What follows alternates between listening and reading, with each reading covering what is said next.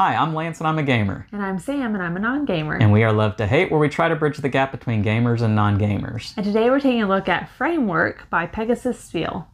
Framework is from renowned designer Uwe Rosenberg. This is one of his newest games to come out. And disclaimer, I am a big fan of Uwe's work. I know Sam enjoys some of his games as well, such as Patchwork. That's been one of our longtime classic games that we play a lot. Well, Framework is a different type of game. It is a tile-laying game in which you are trying to race to get rid of all your scoring markers. And the reason why it's called Framework, you have these frames that are going to be on a lot of the different tiles. That's going to help you to achieve those scoring objectives. It'll make much more sense when I explain it down below, and then we'll come back and share our thoughts on it as a gamer and non-gamer. All right, here's Framework from Pegasus Spiele and Edition Spielweise. And this is from designer Uwe Rosenberg, and so you know it's going to be good, right? Let me show you guys how this tile laying game works. In this, you are going to have a bag, a big bag, and inside this big bag are a bunch of tiles. Each player is also going to have 22 scoring tokens that they are going to be racing, trying to deplete themselves of. In fact, the person who is able to get rid of their 22 scoring tokens first, they are going to be the winner. Now, your tiles are going to come in one of 8 different variations, as you can see here. You are either going to have no rings or frames, on a tile, 1 frame, 2 frames, or 3 frames. In addition to this, you are going to have either no scoring objectives, as there are none on this one, 1, 2, or 3 scoring objectives. And by scoring objectives, I'm talking about the numbers that you see there in the middle. And so your tile that you draw from the bag is going to be in one of these 8 variations. And this will make much more sense as I explain the rules to you as to what the frames and the numbers mean. Just know that the numbers are the objectives that you are going to be covering with your scoring tokens. And so the more scoring objectives that you have, the more likely you are to be able to rid yourself of your scoring tokens. Now, how this game is going to work, you're going to designate a start player, and that's going to be the youngest player at the table, and you will give them the bag, and they will draw from the bag a number of tiles equal to the number of players plus 1. So in a 2-player game, you would draw 3 tiles, and so we will put out 3 tiles in the middle of the play area, like so. And that player would pick the first tile that they want to add to their own playing area. Each person has their own little playing area that they are adding tiles to. You don't add on to a community tile laying area, and you don't play on other players' playing areas. You just play on your own. So maybe they take this one here, and then it would be the next player, and they would take a tile and add it in their area. Then it would go back to the first player, and they would have to take whatever tile is left over remaining, and you would add it to your playing area. Now, you have to add it adjacent to a tile that is already on your playing area, and so maybe they add it right here like so, and then the bag would go to the next player, and they would repeat the process, and the game would continue until somebody rids themselves of all of their scoring objectives. So what is it that you are trying to accomplish in this game? Well, you are trying to achieve these different scoring objectives. And what it is that you're trying to do is you're trying to get a number of frames that are connected to this tile. So I want 3 brown frames connected to this tile in order to achieve that scoring objective. Here's a brown frame right here. You can see that this frame around it is brown. And if I were to lay this tile right next to this particular tile, then I have 1 frame. I would need 2 more frames, either touching here, here, or touching this tile, connecting it to the scoring objective is valid as well. To demonstrate that, if I had this tile right here, I would need 6 yellow frames, and I could add this tile here to connect it for 1. I could add this tile right here, which would give me 2 more, and let's say I put it on this side, so now I'm up to 3. I could add this one right here, and that would give me 4. And maybe I would add this one to it. Let's just put it right here, for instance, and that would give me 5. If I got 1 more, then I could put a token covering up that spot.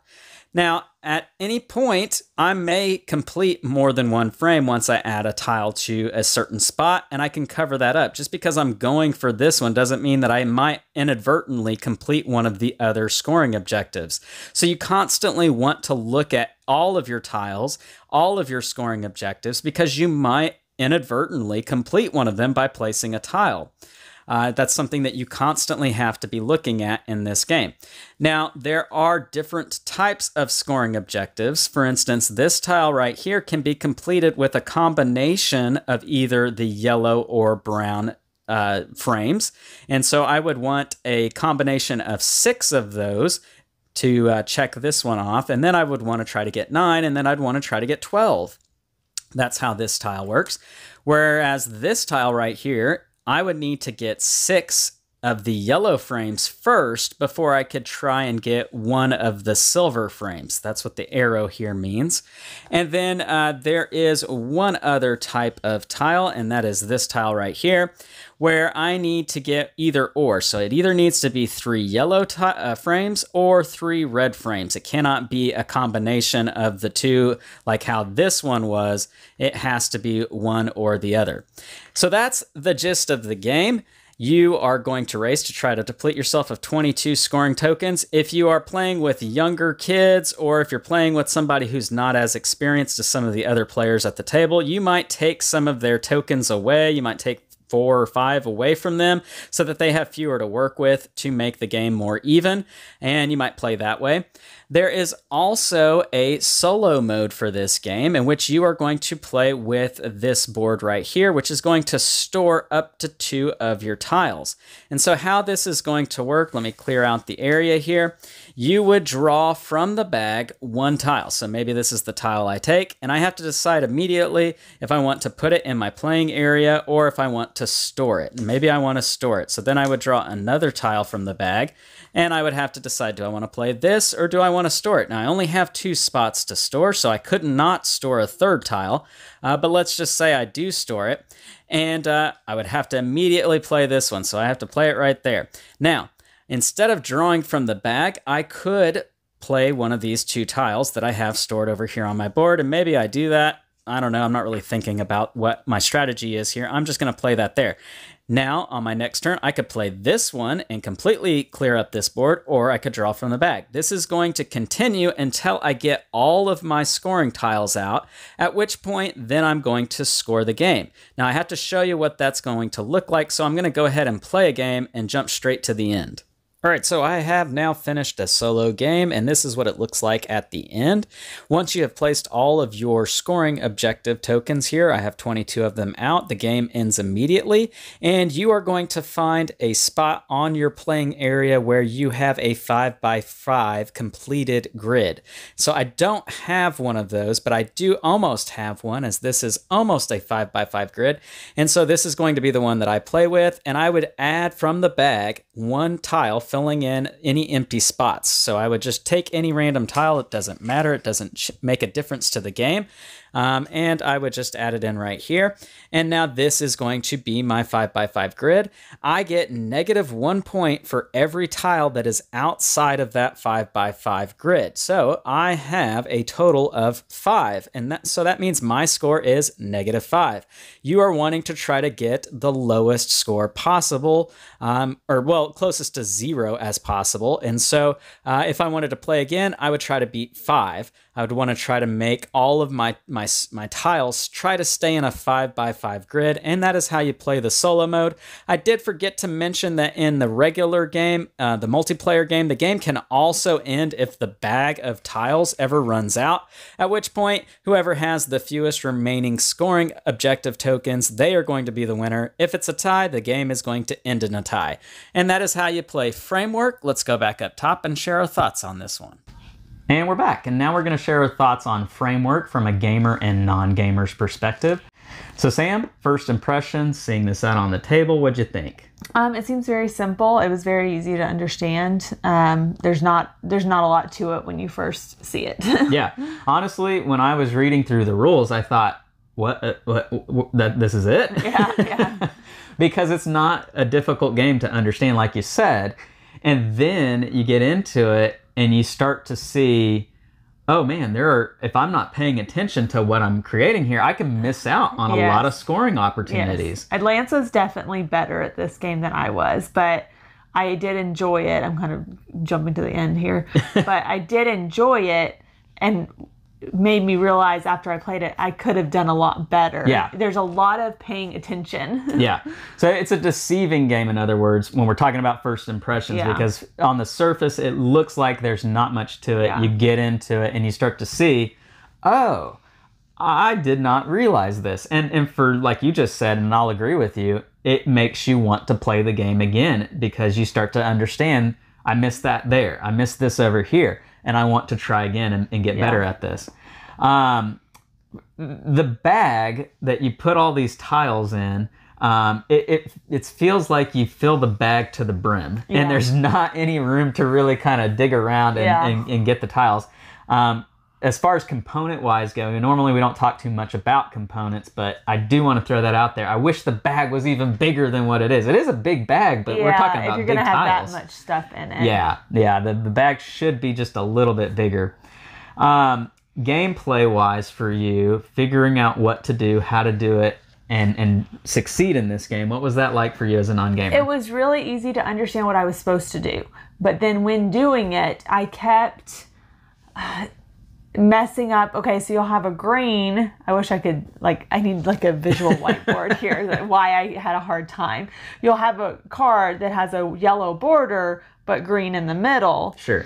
And I kept switching them, being like, okay, I need a yellow next to it. No, you need green next to it. Yeah. And so the border helps other cards. It has nothing to do with that. Unless your scoring objective matches the border. Yes. And which can happen. That part, I found myself a couple times mixing it up and thinking I needed 3 yellow borders when I need 3 green borders. Yeah, I think this is a game that, because it's so simple, the rules are or what you're doing on your turn is so simple. You're just taking a tile and putting it somewhere. That's all you do. And if you fulfill a scoring objective, then putting out one of your little counters, that because you're not really having to think 5 different things on your turn, that you're likely to just do something and it's over and you didn't really think it through.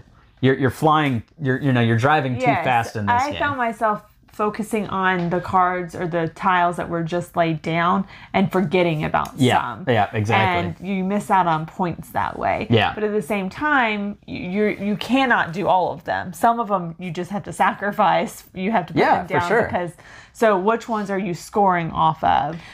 And that right there is where this game lies. Yes, is figuring out which scoring objectives are easy enough for you to accomplish to get one of your things out there, and which ones you shouldn't go for, especially if they come later in the game. Yes. All right, so let's get to pros and cons for this game framework here. What were the things that really worked for you? I mean, it's easy to understand. It is. It's just I had brain parts that didn't allow me to do well. But it is a very thinky game. It's a thinky game in a small package. I mean, the board game the box is a relatively... Yeah, the box is deceiving. It's a very small game. It's a bag of tiles. Yeah. So I think it's a little deceiving at how thinky it is, but it's also at the same time not a difficult game. Yeah. Which is kind of that's my sweet spot for games. I want it to be easy to understand, but I want to have to use my brain and try to figure things out. Usually I'm better at those than Lance is. Okay. But I also really like the scoring. It's simply the person who's done with their tiles first. There's no numbers. There's no, okay, wait, let's see what numbers you covered up. Right. And you were out first, but Lance got more. This is just a race game. And I feel like that's perfect for non-gamers. I mean... Yeah. I will agree with that. Yeah, this is just a simple concept. Get rid of your scoring markers. Yeah. What doesn't work for you? I thought about this when we were playing the game. If there was a different way to put on the tiles, what needed to be next to it versus the border, but there really isn't. There's not an easier way to distinguish that. Okay. I think I need to play it more. Yeah. The tiles may be a little too stark, a little too bare. Maybe if the number in the middle was a little bigger, Okay. maybe that would help. I understand, like, it's just the same size as a little. Yeah, because you really want to cover up that thing when you put your scoring marker on think, it. one, it would take up more of the tile, which would be maybe a little bit more appealing, but it would draw your eye to that middle versus the border. Yeah, I will agree with that, because I found myself a lot of times, like we've mentioned, forgetting that I even had that scoring objective there that I could have done. Because I feel like a couple of them, like the red and the brown, are very similar. Yes, yeah. And those can get mixed up. I will definitely agree with that. The red and brown are too close together, and if you're not playing in a well-lit area like a filming studio, then you can easily get those mixed up. Now, their textures are different, but if you're not really looking at that closely... But that's not very clear on the number. Yeah. It's very, very small on the number. So if the number was bigger and you could see the texture better, I would also probably help people that were colorblind or something like that a little bit better as well. But overall, again, that's a little nitpicky, but that was what I had the hardest part of No, I'll agree with that. All right, scale of 1 to 10, love to hate. Where does framework fall for you? I really like this game. I'm going to give it a score, but I feel like the score is going to go up the more I play it. Okay. So just from playing it a few times, I would give it a 7.8. Wow, 7.8. But I do feel like... With room for growth. Yeah, if I played it more and really figured out my strategy better, it's a good game. Okay, yeah. For me, this game is very reminiscent of a family classic that's been around for a while, and you can find it in any Walmart or Target, and that's Quirkle. To me, this game feels very similar to Quirkle. Quirkle was a big bag of tiles that you put out trying to get rid of your tiles and create Quirkles and score points. Now, the objectives are different with this game, but it's still a tile laying trying to score points, essentially, getting rid of your scoring markers.